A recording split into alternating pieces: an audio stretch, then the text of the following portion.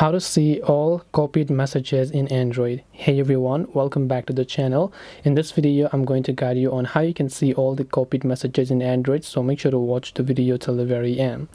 If you want to basically go ahead and then see all the copied messages in Android, it's actually quite very simple to do, because let's say on Android you happen to copy anything here. So let's say open up WhatsApp, or let me just go ahead and then open up a Messenger app.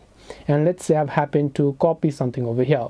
Then once I copy it, if I want to see all those copied messages, what you have to do here is you simply have to go ahead and select and open up the keyboard app. Depending upon which keyboard app you use, in my case I'm using Samsung keyboard. Here you can see Clipboard icon. If you're using Google board, which most Android use these days, then there also you'll find this Clipboard icon. You just have to select that, and here you'll see any screenshots or text that you've copied, which in this case you can see. Now if you want, you can choose to delete all this copied text. Android does keep a history of all of your copied text, so that's the thing that you want to understand. You just have to look them within your keyboard and you'll find that little icon over here. So this way you should be able to see all the copied messages in Android. Hope this video was helpful. If you have any questions, feel free to leave them down below. Thank you for watching and see you in the next video.